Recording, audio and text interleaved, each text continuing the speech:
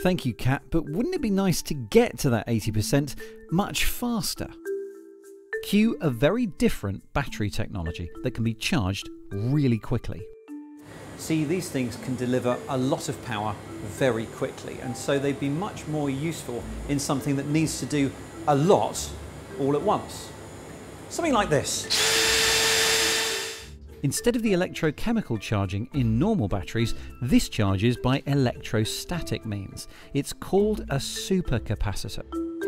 No chemical reaction means you can charge very quickly. This drill battery, for example, goes from 0 to full in 12 seconds. You can zap and go, which sounds like a pretty good name for a company, if you ask me. We use carbon nanomaterials, which are extremely fine particles at the nano level, and a large surface area is created inside one of these pouches that attracts energy very quickly.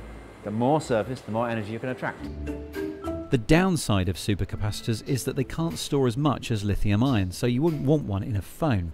They're best suited for things that need quick charging and big, short bursts of power, like tools and toys, like this scooter. Now, the lead-acid batteries in a normal electric scooter, like those ones, will give you about half an hour's ride time, but they'll take 6 hours to charge. In here, we've got a battery which only gives you 6 minutes of ride time, but only takes 6 minutes to charge. And the next generation will give you 12 minutes of ride time, and it'll still only take 6 minutes to charge.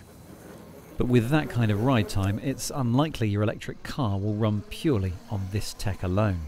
Ultimately, of course, we're aiming to go into the automotive sector, possibly as a hybrid combination with lithium. So we do the fast charge bit, and the lithium does the long distance bit. We'll take the charging up the roadside, and then we will transfer from the Zap&Go cells to the lithium the power that we've harvested quickly as it's on its journey. To that end, Zap&Go is working on a way to power airport pods like those at Heathrow. Unfortunately, however, my 6 minutes of ride time are up, so for the moment I'll have to leave Zap&Go and zip off by car.